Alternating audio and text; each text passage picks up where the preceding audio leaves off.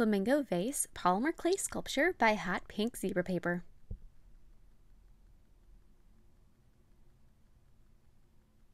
Hi guys! So in today's video I'm going to be showing you this flamingo vase or pink chicken vase, depending on if you're me or the rest of the world. My family, we always call them pink chickens, don't we, Melody? Yeah, we call them pink chickens. But, so this is my mother's birthday present, and I wanted to do a funky flamingo vase, and I just had this idea in my head for whatever reason, and I love the way it turned out. It's all very pink and bright and neon and goofy and fun. I hope you guys like it as much as I do, and don't forget to click subscribe to see all my future videos as well. So to start with, I'm going to make a copper little skeleton out of some copper wire going around my vase. So I have a loop that goes around the vase, and then I twisted the ends of that copper together and created the neck going up. So like I said, it's a little skeleton, it's a little armature underneath there. This is going to really improve the strength of your clay. So after I have that done, I'm going to take that off, and then with some foil, I'm going to be building up his neck. So I'm just going to take and just kind of wrap little chunks of foil around and around just like that. Once I'm happy with the size of it, make sure that it is smaller than you want the neck of your flamingo to be, because the clay will bulk it up quite a bit. But wrap that nice and tightly and smoothly as you can with some masking tape. Then I have a sheet of polymer clay rolled out, a really nice bright pink, and I'm going to wrap that around the neck of my flamingo. And then I'm going to take and just kind of smooth it out so that a lot of those little seams and fingerprints hopefully aren't going to be distracting too much. They do not have to all go away, however, because I'm going to be adding quite a bit of texture to my flamingo. Then I'm going to roll a nice little ball of clay and add that for his head, going up just like that. Same thing, kind of blend it together so it doesn't look like it's separate. You don't want it to look like all these pieces are just stuck together. You want it to be nice and blended. Carve out for the eyes, create a little eye socket there. Don't actually like gouge it, just sort of gently push the clay so that there's a little bit of a raised area around it. And then also create little pushes in on the sides for where the cheeks are going to be. And just kind of keep adjusting that area before you go any further, and try to get it as smooth as you can, and just try to get it as nice looking and as even from side to side, I guess, is the biggest challenge there. So roll some white clay and sort of wrap that around the end of the wire for the beak, and gently press that up into where you pushed in for his smile. So you kind of have to work it in there and then smooth it out later. It's kind of more of the technique. And I'm going to be using a set of it's a pick set that I have that's more like an industrial pick set, but they're wonderful clay tools, better than marketed clay tools. I think this funny little pick and hook set is what it's called. And I'm just going to take and use that to sort of blend out my clay and also create the little indent for the beak for where the smile is. Take little balls of that little white clay and fill that in for the eyes, sort of press them into that eye area that you created. And then taking that same little sharp little pick, I'm going to take and make my little feather texture. Same thing as for texture, just push it in and kind of just gently pull it back.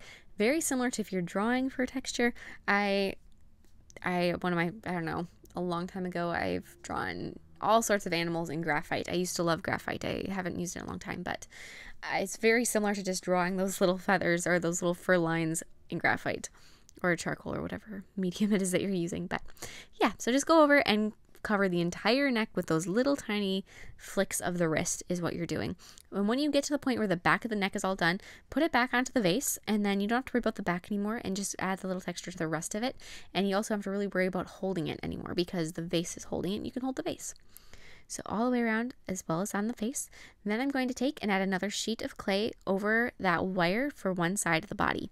And then take my knife and I'm going to be cutting it out and just sort of blending out the edges and then smoothing it down and cutting it again and blending and smoothing, cutting, so on. And then after I have that done, I'm just going to kind of look down my flamingo from the front to kind of make sure that it is half of the vase, because it might be hard to tell. Maybe you went a little over half and it's going to look uneven. Then blend it into the neck. So I added more clay to that area to blend that together so it didn't look, you don't want to see the wire or any weird lumps from the wire. Then take and with longer strokes add some feather textures to the back, and then roll out some snakes, some nice long snakes, and then flatten them.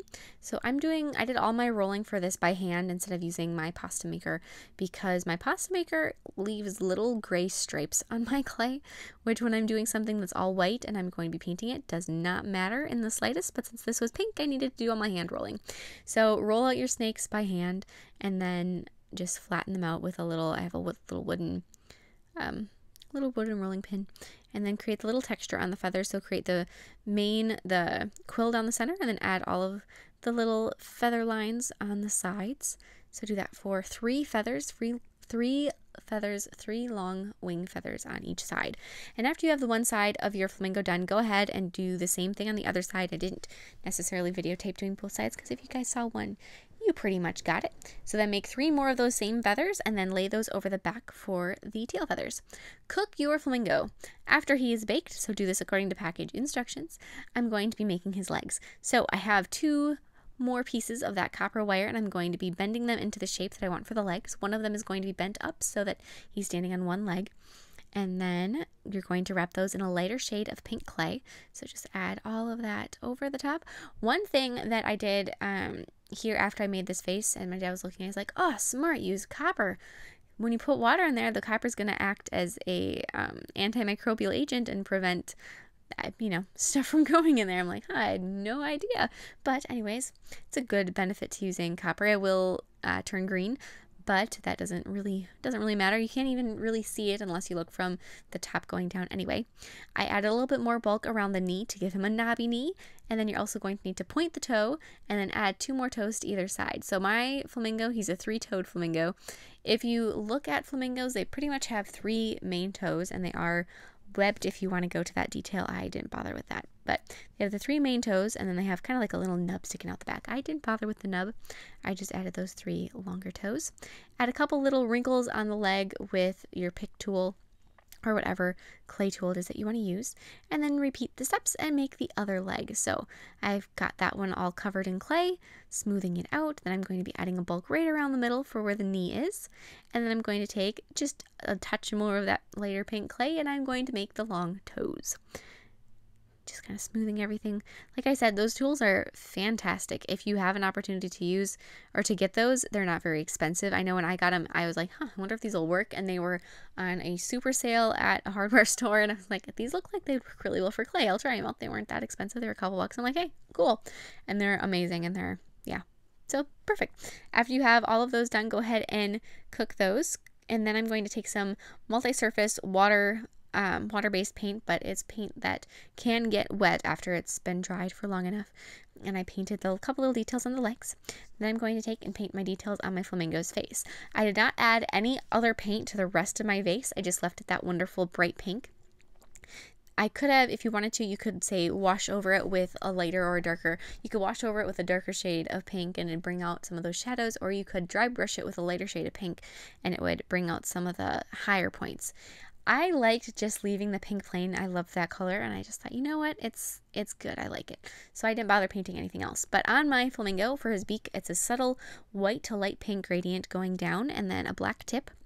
And then you're going to want to take that black and continue it up into, just to define that smile, and kind of bring that down just like that. And the eyes, I did nice bright green. The reason I chose green instead of any other color that you can paint your flamingo's eyes is because green and red are on the opposite sides of the color wheel, and red and pink, pink is a shade of red, so opposite colors are going to make each other look nice and bright. So I went that route. However, it really doesn't matter.